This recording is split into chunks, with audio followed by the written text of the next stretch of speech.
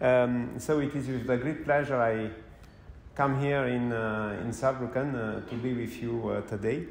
And it's an honor for me to be in the same selected group with Lilo and Jörg, and so Paolo, Vercellini and Caterina, and so many colleagues I have already admired for their expertise, for their rigor, for their work. So usually during the last years I have been invited to speak about endometriosis of sacral root, sciatic nerve, rectal endometriosis, or about the general organization of the healthcare in endometriosis.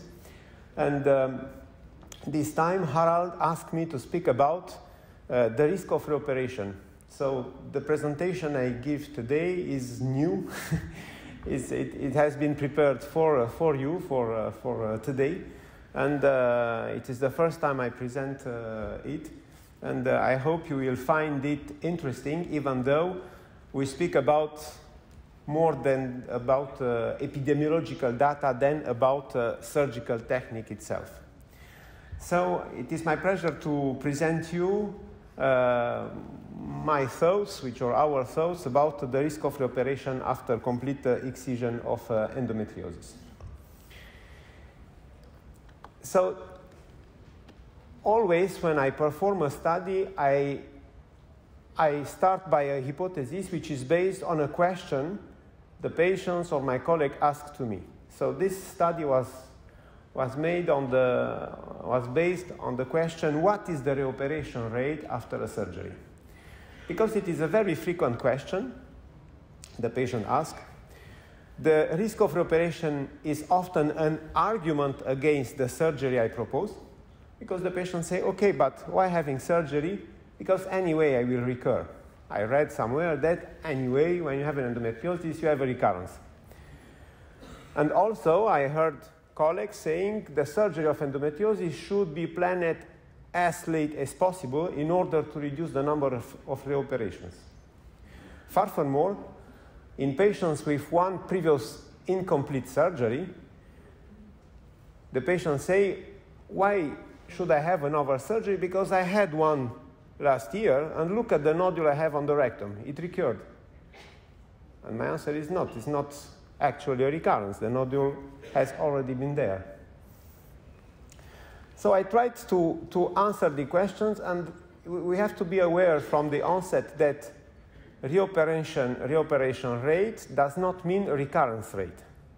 So the reoperation rate may be impacted by, of course, by the recurrences rate, which depends on the type of endometriosis, of the localization, of the type of surgical procedure. But also the rate of reoperation depends on the length of the follow-up. Because longer you follow up the patients, higher the rate of reoperation may be. It also depends on the complication risk related to the reoperation and to the expected functional outcomes you may have after the reoperation. It depends also on who performed the first surgery, on the prevention of recurrences during the interval since the previous surgery, and last but not least, if the hysterectomy has been done during the first surgery. So my study was based on my prospective database, because I have a PhD in epidemiology, and in 2009 I built a prospective database, very exhaustive, and I have always had a clinical researcher managing this database with the follow-up of patients, because you need someone to manage the database, otherwise it is impossible to handle. So I analyzed 1,092 patients who had the surgery in the University Hospital of Rouen, where I had worked until 2018.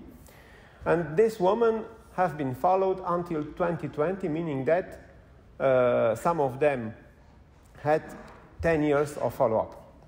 And it helped me, this database helped me to answer the questions, what is the reoperation rate? and what are the reasons of the reoperation. After a complete surgery of endometriosis, I performed first myself. Of course, this population corresponds to a population of a tertiary referral center, so patients had already had a surgery in more than 50% of cases. In 30% of cases, the surgery was destined to cure endometriosis. So myself, I performed a reoperation in these patients. Most of them were nullipara, and 1/3 of them were infertile. Surgical procedure were rather complex because 2 patients out of 3 had a surgery for colorectal endometriosis, 1 patient out of 6 for a urinary tract nodules, 4% for sacral plexus nodules, and of course in the endpoint reoperation rate, I did not include the reoperations done for immediate postoperative complications. So I took into account only reoperations which were related to the disease, to the endometriosis, but not to complications of the first surgery. I recorded 14.2% of reoperations. And as you can see, the probability to have a reoperation increases with the follow-up.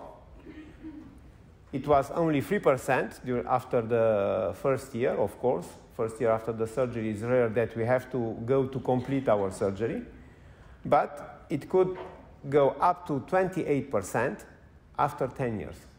So this is the reoperation rate, estimation of the reoperation rate in my patients is 28% 10 years after the excision.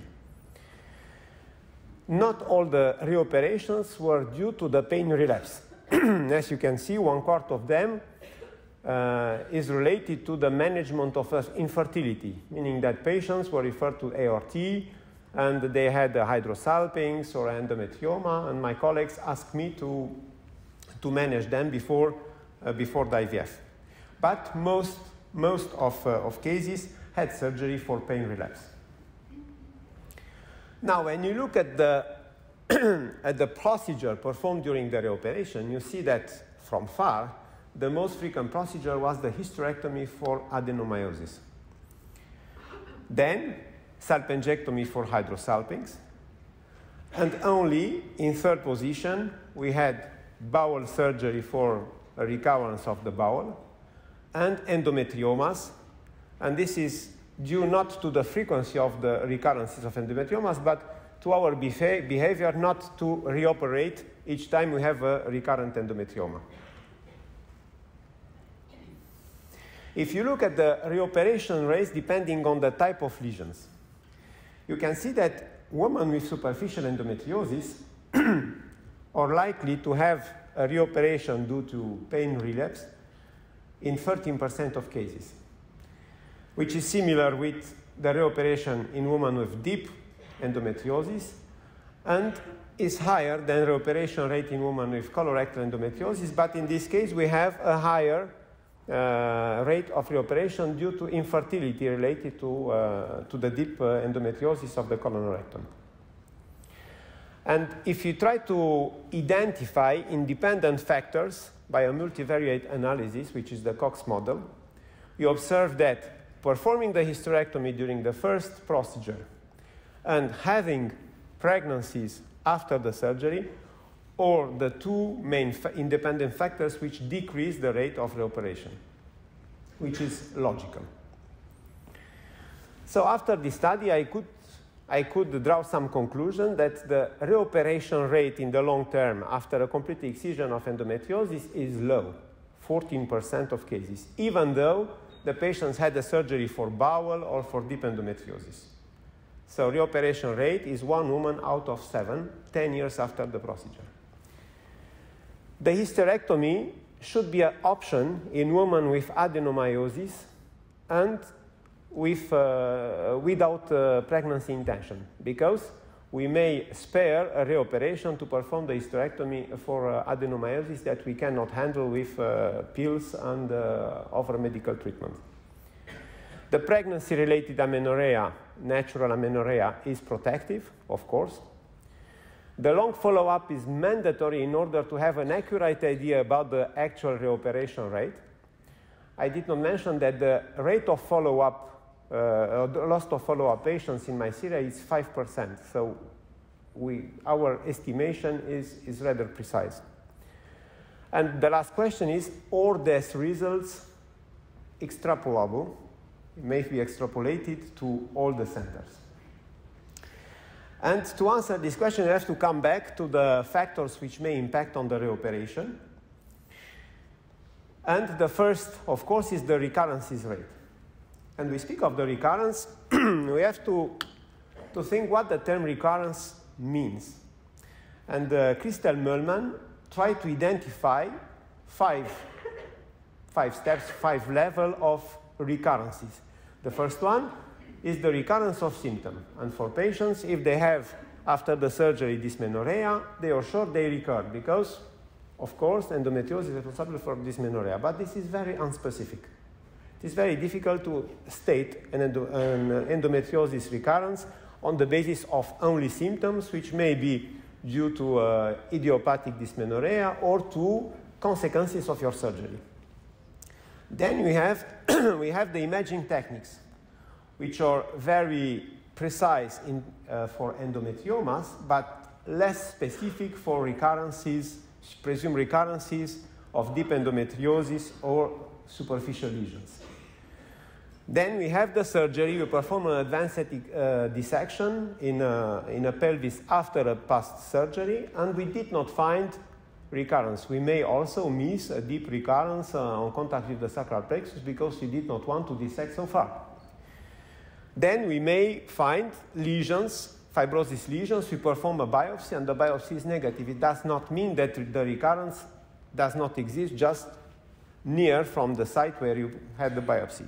And the definitive diagnosis is the histological proof. Now, when you speak about the recurrence, you know that not all the recurrence, not all the organs may present the same rate of recurrences. So we know very well that the ovaries are from far more likely to recur than the rectal nodules. We have the randomized trial of Serracchioli, who clearly demonstrated that women undergoing excision of endometriomas and having periods 2 years after the surgery have a recurrence rate 29%. This is related to the endometriomas formation related to the ovulation. Conversely, 10 years after performing a colorectal resection, the rate of recurrence is very low, it's 5%. So much lower than the ovary. As regards the superficial recurrences, I think they are much more frequent, but not always symptomatic. So when the patient asks what is the risk of recurrence, it depends what kind of recurrence she means. There is another convention that if we perform a complete excision of endometriosis, we have less recurrences. Of course, it is logical. But what the term complete means? Do we mean complete excision of macroscopic of what we see, or we want to go further and to remove microscopic foci as we try to do in cancer? The completeness of excision, I studied this on related to different techniques of rectal endometriosis. And now I'm convinced that when you perform a shaving, you leave microscopic foci in, let's say, I didn't say 100% because 100% and 0% are not very serious in medicine, but let's say 90% or more than 90%. We leave microscopic foci behind. When you perform a disc excision, we may find in 30% of cases macroscopic foci on the edges, meaning that very likely they are also on the edges you suture on the rectum. But when you perform a colorectal resection, we may find satellite microscopic foci as far as 3 to 4 centimeters from the macroscopic nodule in 30% of cases. It means that on the low rectum where we cut, we put the stapler 1 centimeter below the nodule, we may leave some nodules. Furthermore, Dan Martin asked me to carry out a study where I try to palpate far, where I perform a colorectal resection through a suprapubic incision. I palpated the colon far from the macroscopic nodule. I was surprised to find small nodules, palpable but almost invisible, in the depth of the rectal wall, of colon wall, in 25% of cases.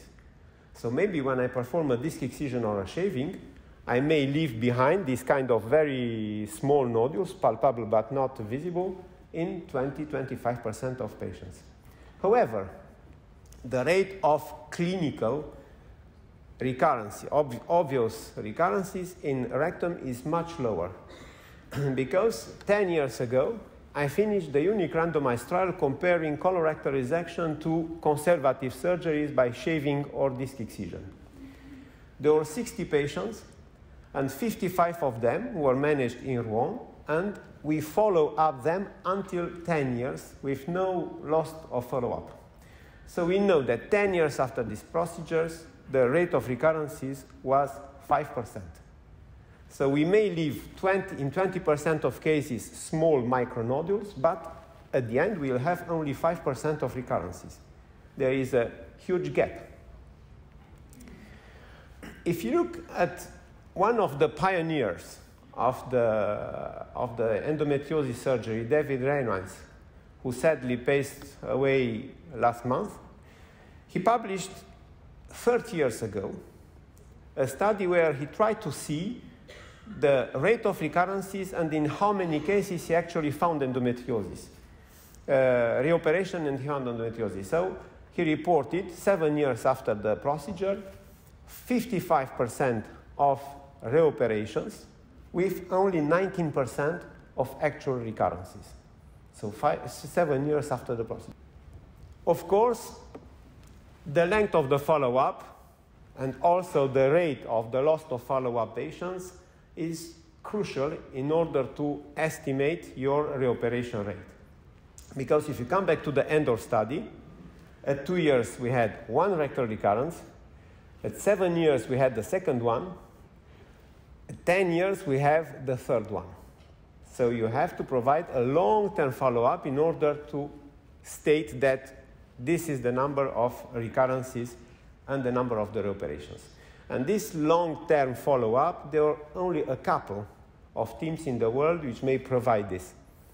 And each time you will look at the study where the author said, we have a long-term follow-up, try to understand or ask them how many patients were lost to follow-up because they moved away or did not answer. And this will increase the confidence intervals of the number.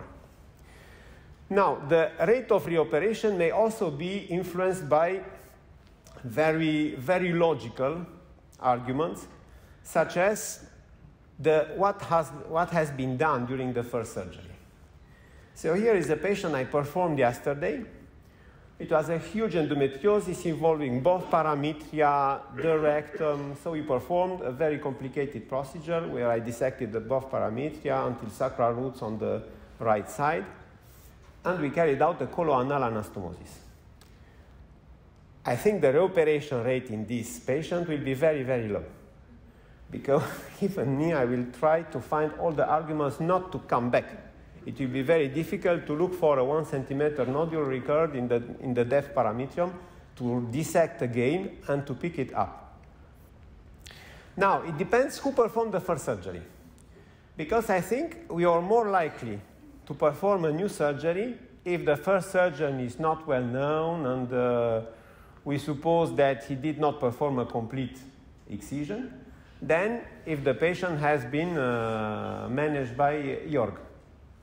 So if the patient comes to me 2 years after a surgery done by Jörg Eckstein and said, I'm painful, and on the MRI there is something which may look like a fibrosis or a deep endometriosis recurrence, I will think it is a fibrosis, postoperative fibrosis, because I know that the surgery was well done. So it depends who performed the first surgery in the decision of the reoperation. And I think that the major point of the treatment of endometriosis is based on the prevention of recurrences. So we have a disease which has a potential of recurrence and progression which cover 35 years. If you perform a surgery in a patient 25-year-old, it means that she had ahead 25 years where she can recur and the disease may progress. It means that your surgery represents only one step of her treatment. We do not know where the endometriosis comes from, but we know very well that if the patient is under amenorrhea, the rate of recurrences may decrease more than threefold. It has been proved on endometriomas.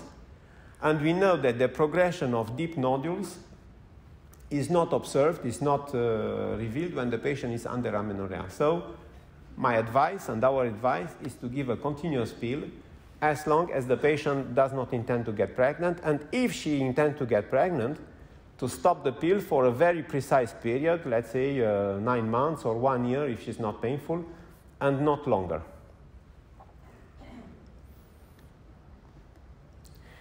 Now, what about the future?